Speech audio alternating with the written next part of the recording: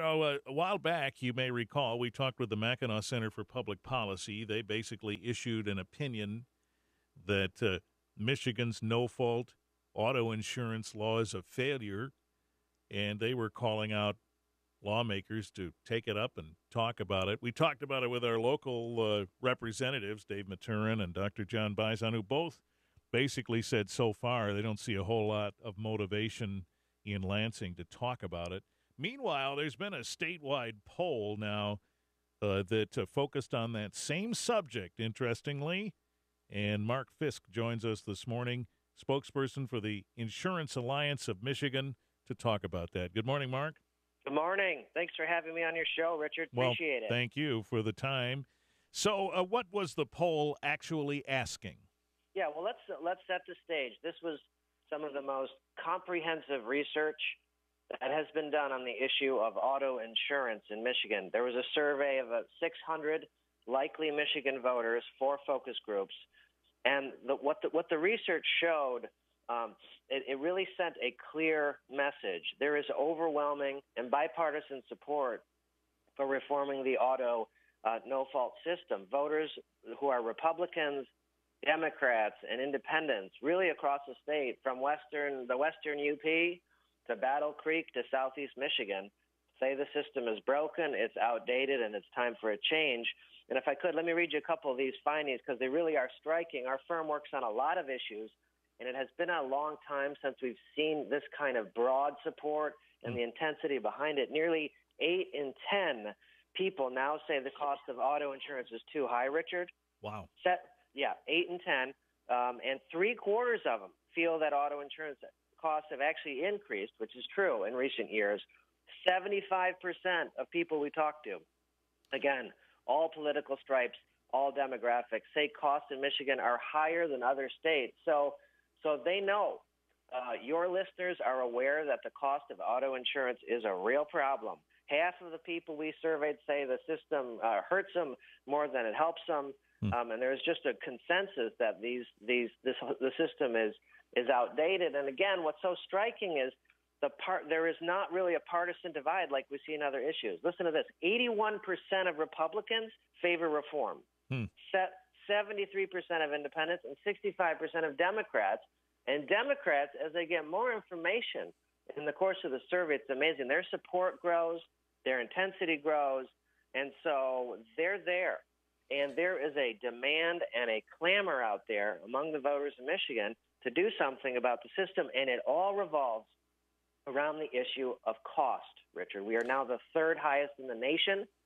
The city of Detroit, by some reports, is the highest in the nation. In Detroit, yes, in Detroit, folks can pay an average, and this is an average, of $10,000 a year for auto insurance. It's close to $3,000 if you're outside of the city.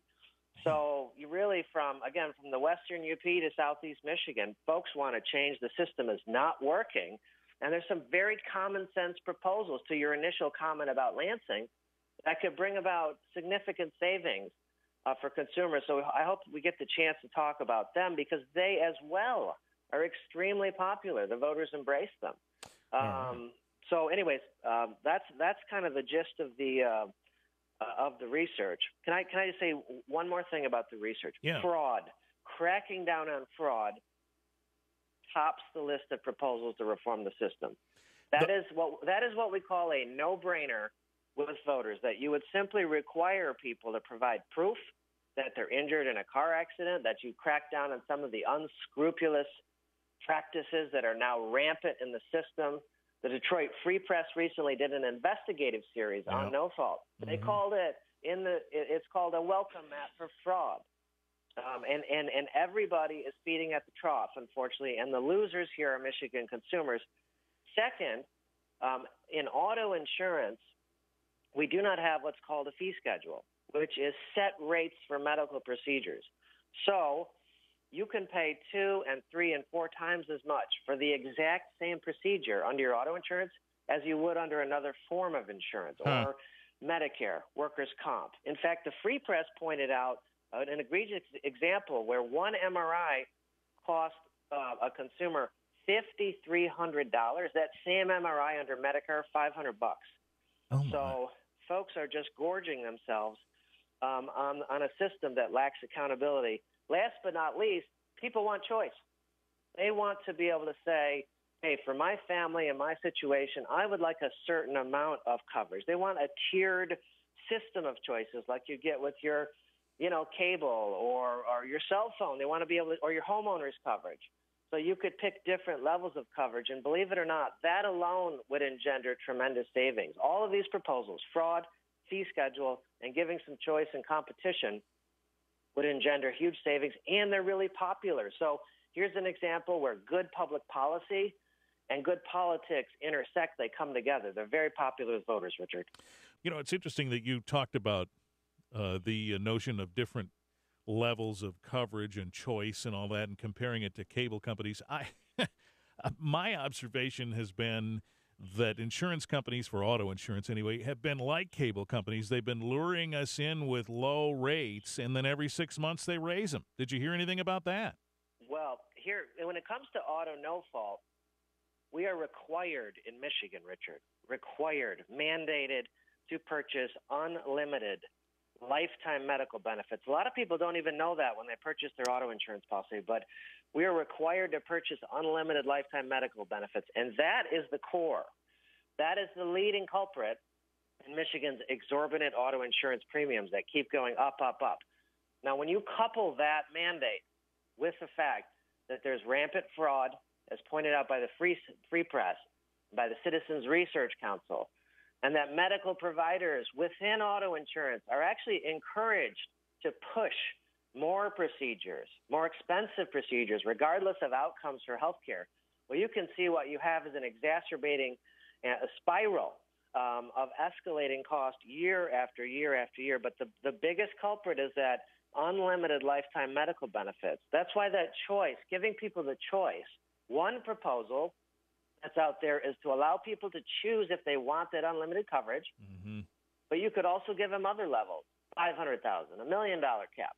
By the way, for context for your listeners, every other state in the nation has a cap on medical benefits. The next highest to Michigan is New York at $50,000, okay? So, and we're at unlimited medical coverage. So the next nearest state, New York, $50,000. But be that as it may, if you let people keep their unlimited medical, but gave them a couple of other tiers. Maybe they have Medicare. Maybe they have good health care insurance. Maybe their family situation is different. You would engender significant savings in the state of Michigan. You really can have the best of both worlds. You can have outstanding health care coverage, and you can have more affordable auto insurance. You don't have to choose. They're doing it in so many other states. That's really the model we're trying to push with lawmakers in both Party and Lansing. And honestly, if I was a lawmaker in Lansing and I saw the poll, and I saw the overwhelming support and the intensity, I would want to be all over this. Well, it's interesting because we talked about that with our Battle Creek representatives, and both of them kind of shrugged and said, there doesn't seem to be a lot of interest yet in starting to look at this. You're saying maybe the wind is changing. I think the wind has been changing, okay. And I think it continues to get stronger and stronger. We talk to a lot of lawmakers in both parties, Richard, and they are telling us, I'm not sure what's going on in Battle Creek with the representatives there, but they're telling us that increasingly over the years, they're hearing about the cost of auto insurance at their town halls, mm-hmm. at their coffee hours when they go door to door.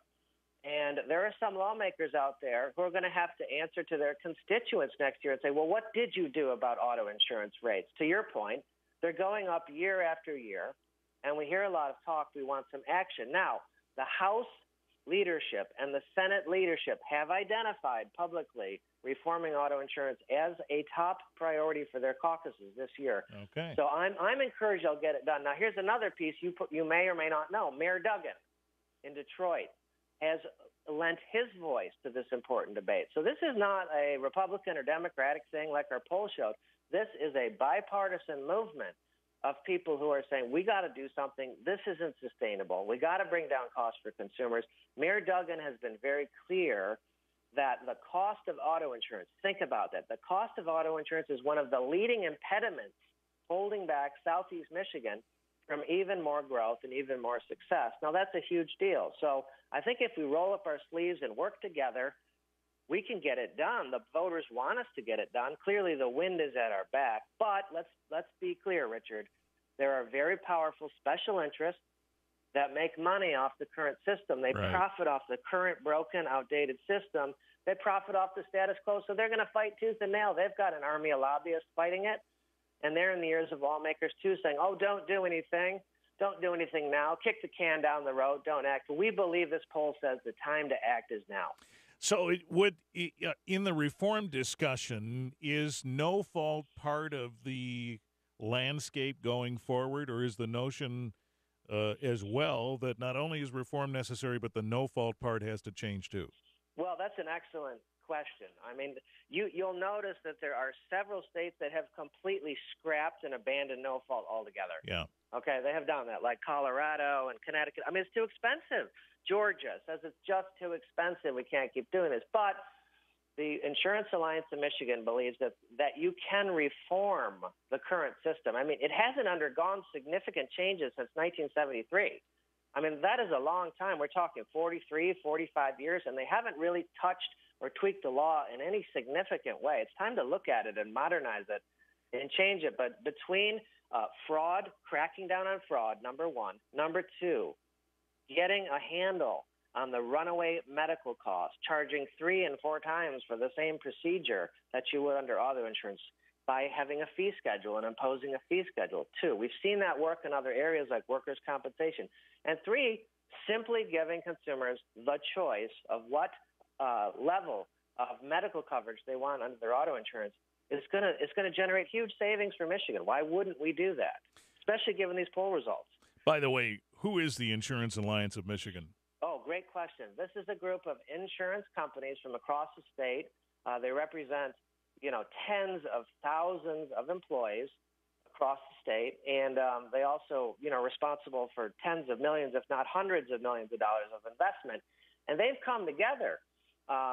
Not to get in the weeds, but there used to be 2 different groups of insurance companies, and they have now merged, formed one group, the Insurance Alliance of Michigan, because they are so dedicated to changing this broken, outdated system. They say, we got to come together.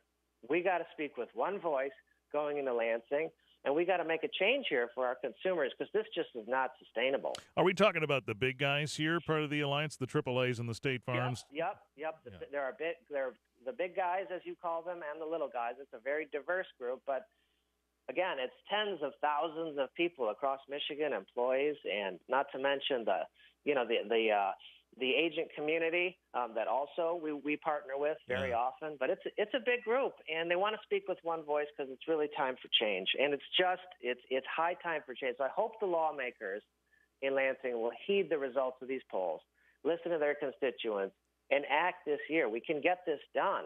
We are going to have to push back on the medical providers in the hospitals and those that the Detroit Free Press investigative series identified as profiting. There's going to be a fight. There's no doubt about it. But we got to dig in, and we got to do this for consumers. This could be a bipartisan win going into next year. So what will the alliance do to try and influence that? Well, we are making our case, of course, to the legislature, as we have. We're talking to lawmakers in both parties. We're communicating publicly. We are doing media interviews like we're doing on your show this morning and trying to get the word out and trying to encourage constituents in a respectful and diplomatic way to call your lawmaker and urge them to act. Don't wait anymore. We know what needs to be done if we're going to fix the system and bring relief to Michigan consumers under the auto no-fault system. Let's do it now. Let's not wait anymore. Let's not push it off. Let's get this done. So if you can call your lawmaker and tell them that this is a priority for you, you want them to focus on reducing auto insurance rates, that would help enormously. But, of course, we're pushing as well at Lansing, at the local level. Employees of insurance companies are engaging in this because they're on the front lines. They're hearing about it every single day. Why are my insurance rates so high? Mm-hmm. Why do they keep going up? Why are drivers in Ohio, by statistics, are worse than Michigan, but they pay less for insurance? Why is that happening? And the answer is the no-fault system is outdated. It's broken. It hasn't been changed since 1973. And we've got to tackle this unlimited lifetime medical benefit in the auto insurance policy if we're going to get it done. And it can be done. We appreciate the time, Mark. Thank you. Thank you so much for having me. Really appreciate the time. Mark Fisk, spokesperson for Insurance Alliance of Michigan. And as I said before, when we brought this up last month to Representatives Maturin and Bison, they didn't seem to have the feeling that there was much movement in this effort. Mark's saying there's more movement than ever. So if it is a passion of yours to see auto insurance rates go down, maybe it's a call you can make to their offices and let them know.